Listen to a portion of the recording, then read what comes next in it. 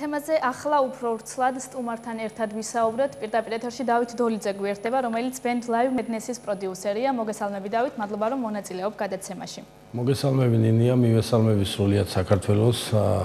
ვისარგებლებ დღევანდელი საღამოდან გამომდინარე და მადლობას მოუხდი ექიმებს, მადლობას მოუხდი სრულიად იმ ადამიანებს, რომლებმაც დღევანდელ დღესთან დაკავშირებით, დღევანდელ ეპიდემიასთან დაკავშირებით ჩვენს კეთილდღეობაზე და ჯანმრთელობაზე იზრუნდა.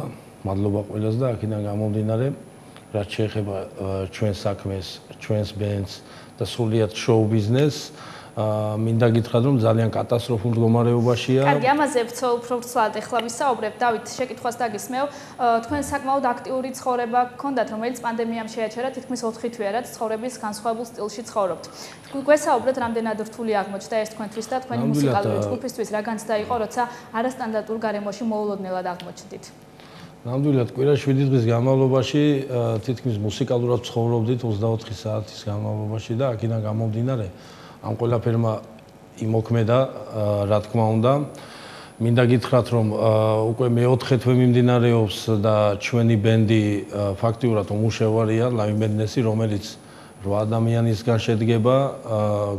ყავს ჯგუფში უცხოელებიც საზღვარგარეთიდან, რომლებიც ჩამოსული არიან. აქედან გამომდინარე ბინა აქვთ, ნაკირავები, სხვა შემოსავალი არ აქვთ. მუსიკოსები, რომლებიც ასე ერთმანეთის დახმარებით გავიტანეთ ეს 3 თვე. ამის შემდეგ ველოდებით მოვლენებს როგორ განვითარდება, ველოდებით პასუხს რომ მოგცენ ნება და აქედან გამომდინარე მინდა გითხრათ, რომ ძალიან კატასტროფული მდგომარეობაა. ყველანი უმუშევრები არიან. ყველა სახის ღონისძიება გაუქმდა, დავით, რამაც ზეგავლენა თქვენზე და თქვენს გუნდზეც მოახდინა. რამდენ ღონისძიებაში უნდა მიგეღოთ მონაწილეობა, რომლის განხორციელებასაც ხელი პანდემიამ შეუშალა? ნამდვილად თითქმის მთელი ზაფხული გაწერილი გქონდა. ავიღებ ერთ-ერთ ზღვისპირა კლუბს, აფთუიუს, სადაც ჩვენი ბენდი რეზიდენტად დაინიშნა. 3 თვე, რა თქმა უნდა, 2 თვე ნახევარი მუშაობს სეზონური კლუბებით, თქვენ კარგად იცით. აქედან გამომდინარე მინდა გითხრათ,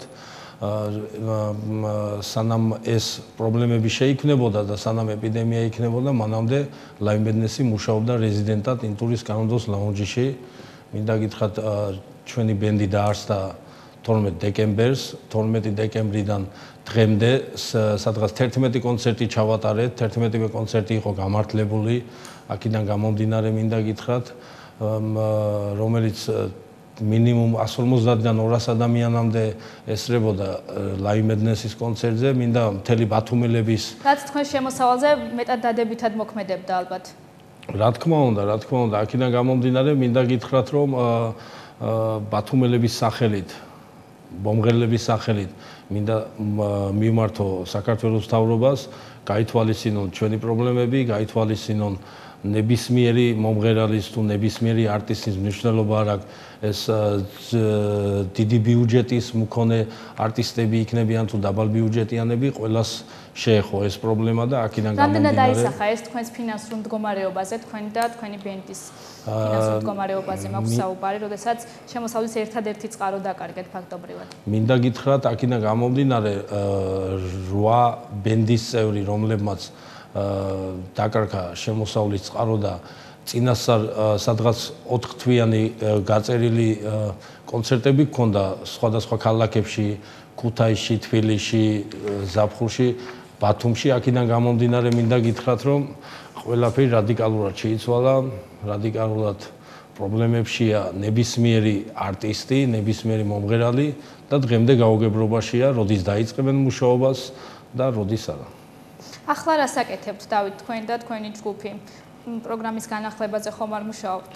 პროგრამის განახლებაზე ვერ მუშაობთ, იქიდან გამომდინარე, რომ დისტანციურად მუშაობა ჩვენთვის მიუღებელია, ჩვენ ვერ შევძლებთ, არა გვაქვს ამ ეტაპზე სტუდიო, სადაც უნდა ვიმუშაოთ. აქედან გამომდინარე მინდა გითხრათ, რომ დროებით შეჩერებულია ჩვენი რეპეტიციები, გვინდოდა სექტემბრისთვის ვაპირებდით კლიპის გადაღებას, ვაპირებდით უფრო განვითარებას ჩვენი ბენდის საზღვარგარეთ გასვლები გქონდა დაგეგმილი და აქედან გამომდინარე ამ ეტაპზე არანაირი რეპეტიცია, თითქმის 3 თვეა რეპეტიციის გარეშე ჩვეულებრივად თუ ასე გაგრძელდა ეს ყველაფერი, სავარაუდოდ პირდაპირ ვიტყვი, ჩვენი ბენდი დაიშლება და ვერ გააგრძელებს მუშაობას. დავით, როგორც ვიცი, თქვენ ვერ მოხვდით 300 ლარიან ერთჯერად დახმარებაში. თუ სწორად ვიცი ეს ინფორმაცია, თუ შეავსეთ მოთხოვნით განაცხადი და რა პასუხი მიიღეთ ხელისუფლებისგან ერთჯერად დახმარებას გულისხმობ? ჩვენ განაცხადი არ შეგვივსია, აქედან გამომდინარე აზრი არ ქონდა განაცხადის შევსებას, იმიტომ რომ ბათუმში უშუალოდ ბევრი არაოფიციალურად მუშაობს, იქიდან გამომდინარე მინდა გითხრათ, რომ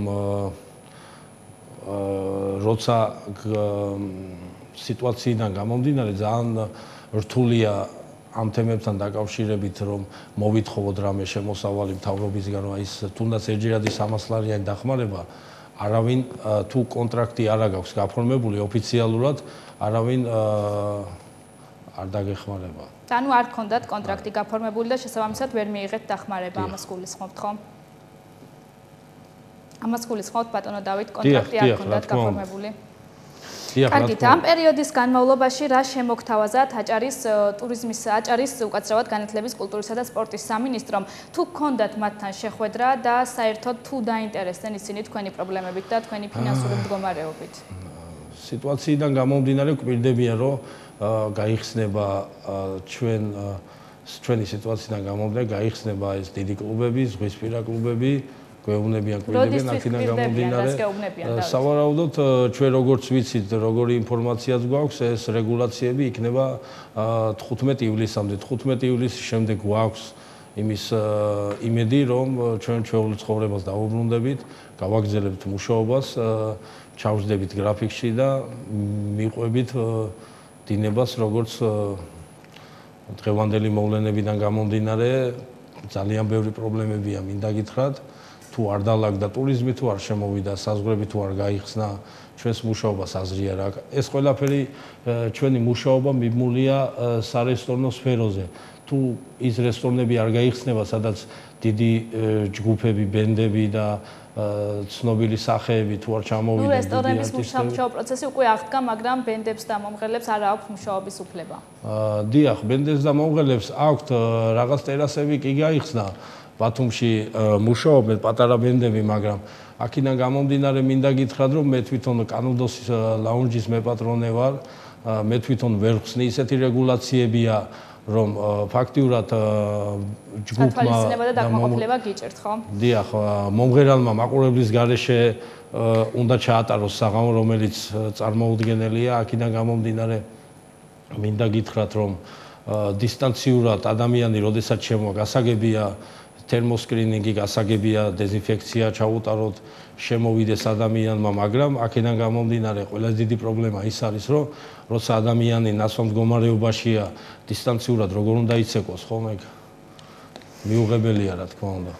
კეთილი დავით, დაგემშვიდობები. მადლობა რომ პასუხობდით ჩემს კითხვებს. მადლობა. შეგახსენებთ პირდაპირ ეთერში დავით დოლიძე საუბრობდა, რომელიც ბენდ Live Madness-ის პროდიუსერია. რა შესთავაზა პანდემიის დროს აჭარის განათლების, კულტურისა და სპორტის სამინისტრომ ხელოვანებს ჩვენთვის უცნობია.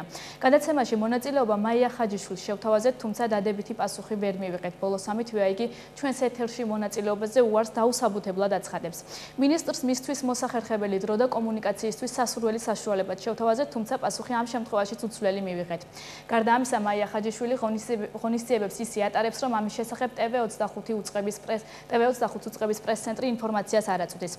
როგორც ჩანს, განათლების მინისტრი კრიტიკულ შეკითხვებს გაურბის.